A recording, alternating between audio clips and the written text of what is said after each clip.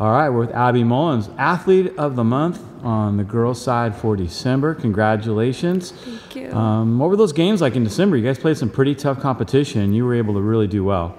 Oh yeah, for sure. We played a really hard preseason schedule, but I think it ultimately made us better, and we were able to sharpen some things up going into league. So I'm really happy with how we did against the tough competition in California.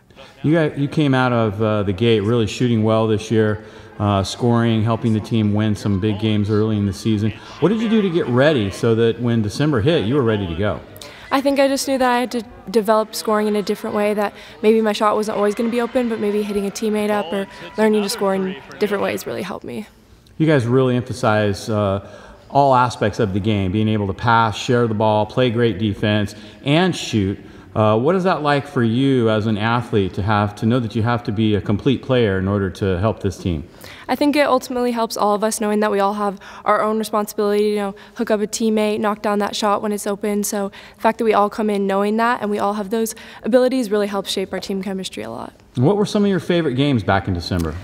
There was so many good ones. I think some big ones for us was the West Coast Jamboree. We got that win against San Joaquin Memorial, and that was huge for us. Just our confidence going into the top division and knowing that we could get a win out of that. And obviously the Bishop O'Dowd game was a really amazing game for us as well. Yes, that was a great win. Yeah. And long season, but you guys are nearing the playoffs. That's got to be exciting for you. Oh, I'm really excited. But the ultimate goal is to take care of league first and win league, and then focus on playoffs after that. So. All right. Well, continued success, and congratulations on being named our December Athlete of the Month. Thank you.